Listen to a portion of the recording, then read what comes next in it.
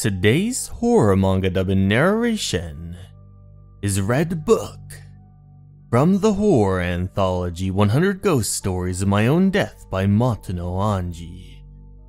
I'd like to take this time to give a very special thanks to the Queen of Panic for collaborating with this video.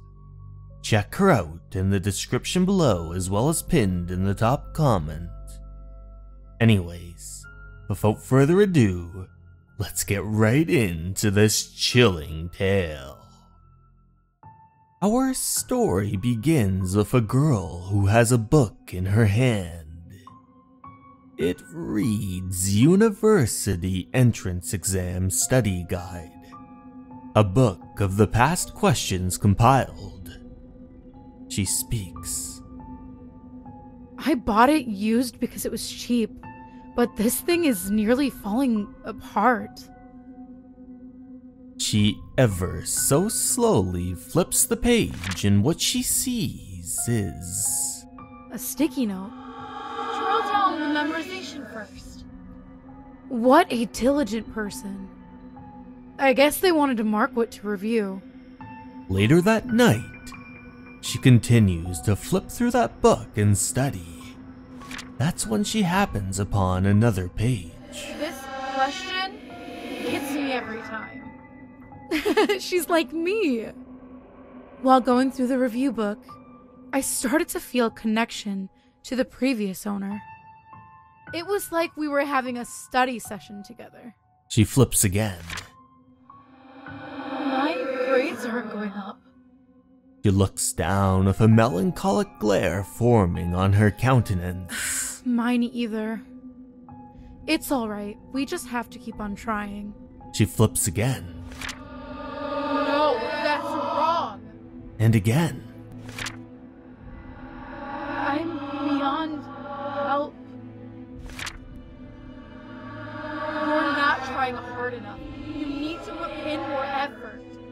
Sweat drips down her brow and her face becomes pale as the notes hit a little too close to home.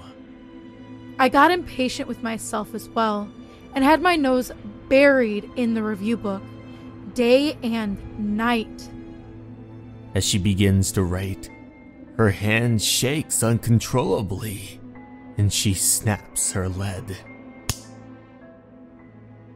Why then? The more I read through this, the more impatient I become. She places her hand on her now damp eyes as tears drip down, staining a sticky note that reads, This is no time to be crying. That's right. I'm not the only one who's suffering. You're here too, so I'll... Turning to the next page reveals yet again another sticky note, this time saying, No one understands me. Huh? She looks over, imagining that poor tormented soul who would write those endless amount of sticky notes. Oh, yeah, I know about her, but there's no way she could know about me. This poor girl has been alone through all this. This isn't something that's happening in real time. It's from a while back. This studious girl, how did things turn out for her? She must have written about it somewhere. But what she finds shocks her to her very core as it read, I failed. That's when she notices a silhouette heading out toward the balcony. She calls to it. Wait! No, don't do it! But in that instance, it jumps off the balcony, and she cannot believe her very eyes as it splatters against the asphalt. I can't let her be alone. She lifts her leg onto the balcony as the skyscrapers tower beside her. What am I doing? I need to get down from... Ah!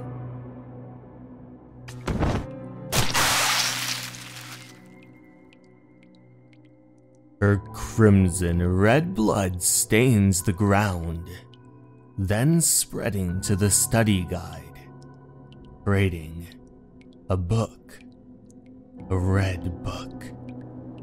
The wind causes the pages to flutter, revealing one final page with one final sticky note that reads, Nicely done.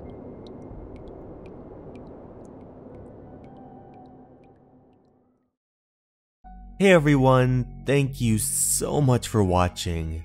I'd like to take this time to give a very special thanks to my Patreons and YouTube members.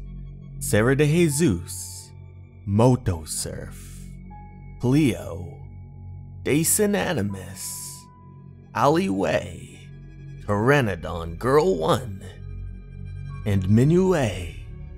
Thank you so much for watching, and remember, you're important and you matter. Have a good night, everyone. Goodbye.